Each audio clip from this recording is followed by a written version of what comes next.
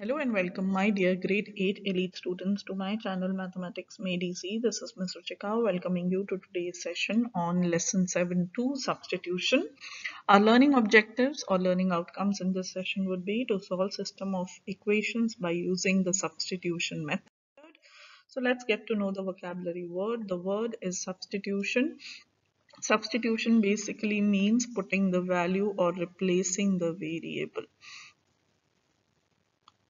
Putting the value or replacing. So as you would see in the lesson today, you are going to substitute or replace one variable and its value or expression into the other equation. So let's see how we solve the problems in today's session. So there are going to be three steps we are going to be following for solving systems of equations by substitution. This is an algebraic method using algebra that we will be solving. Steps, there are three steps here: step 1, step 2, step 3. Step 1, when necessary, solve at least one equation for one variable. So you are going to solve one equation, two will be given to you for one variable, which is easy to find, and then you are going to replace or substitute it in step 2 in the other equation. So from step 1 you will get the value of the variable and you will put it in the other equation or replace the variable and then solve the equation. Just simplify it. In step 3, you will substitute the value from step 2 of one variable that you have got into the other equation so that you get the other variable also, and you will write the solution as an ordered pair. So generally x and y will be the two variables. So we are going to be dealing with ordered pair solution as x comma y. So in today's session, you will be solving linear equations in two variables into two equations. So the solutions, the type of solutions can be of three types. Types of solutions. So there are three types. Number one, where you have unique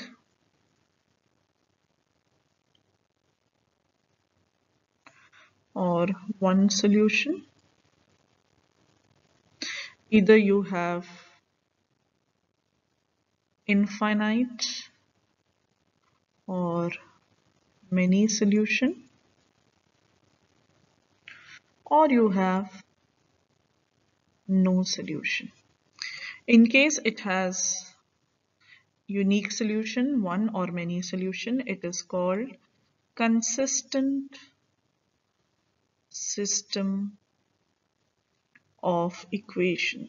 Consistent means it has a solution. Now it may have one solution, it may have many solution, but still it has a solution. So it is consistent. However, it is going to be inconsistent system of equations if it does not have any solution. So unique solution is like x comma y, an ordered pair, one solution. If it has infinite or many solution, it will be dependent. So there's a term called independent. So independent system of solution when it is having unique solution, and dependent if it is having infinite solution. So this is like a flowchart of the summary of the lesson. In today's video, you are going to look at one solution. In part 2 and part 3 of the video, you look at infinite and no solution. So let's look at a question. This is a check from the math book that I've selected for you. You are given two equations. This is the first equation. This is the second equation. And there are two parts to the question, part A and part B. In part A, you have to say which expression could be substituted for y in the first equation to find the value of x. So y you have to substitute in the first equation to find the value of x. So which one is easy? Just look at the coefficients. The coefficient of x here is 3, the coefficient of y is -2, the coefficient of y is 1, the coefficient of x is 2 here. So it's easy to substitute value of y. So you are going to plug in y is equal to 2x plus 2 from the second equation into the first equation. So the answer will definitely be C. And let's solve it and see what solution we get for this question in the next slide. Let me write the problem here again for you. The first equation is 3x minus 2y equal to minus 17. The first linear equation. The second linear equation is y equal to 2x plus 2. So from the second equation, we are substituting in the first one. So wherever there is variable y, I'm going to plug in 2x plus 2. That's called substitution. That's called replacing.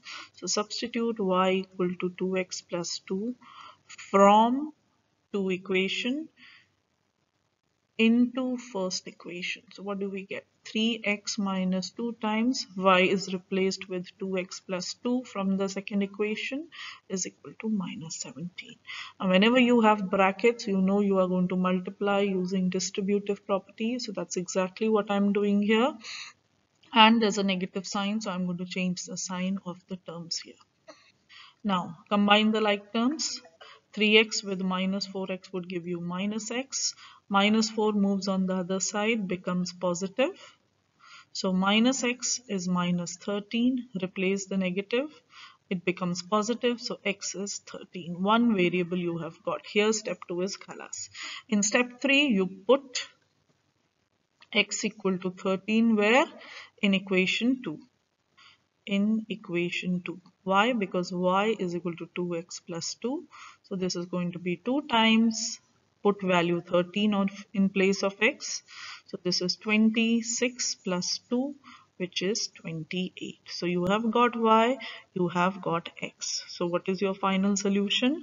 The ordered pair x comma y equal to 13 comma 28. So that's why your answer is D. One more question just to make you more comfortable in the method of substitution. So you are given two equations, number 1 and number 2. Now I want you to first of all think which equation is easier to substitute, which variable is easier to substitute. So let's look at, let me just highlight the coefficients. Yes, so the coefficient here is 5, the coefficient here is 3, the coefficient here is nothing but 1, and here it is 2.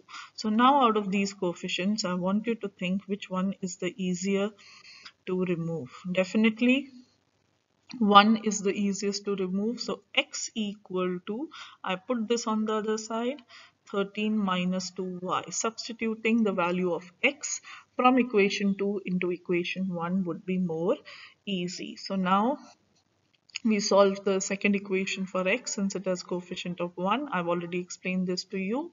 We get the value minus 13 minus 2y. I'm going to put this value in equation 1 now. So what do you get when you substitute? You do the distributive property. So as you can see, we have distributed. So we are going to multiply now term by term, and you are going to get minus 65 minus 10y plus 3y equal to 5. Collect the like terms. The like terms are these, and you get minus 7y. Now move 65 on the other side, it becomes 70, so your y is minus 10. Now you have got your y. So what you are going to do next, you are going to put it here in the expression for x from equation 2. So substitute y equal to minus 10 in this expression, and what you get is the value of x. So on simplifying, this comes out to be 7. So the solution is x comma y, which is 7 comma minus 10. That's how you solve two linear equations using algebra, using substitution and the algebraic method.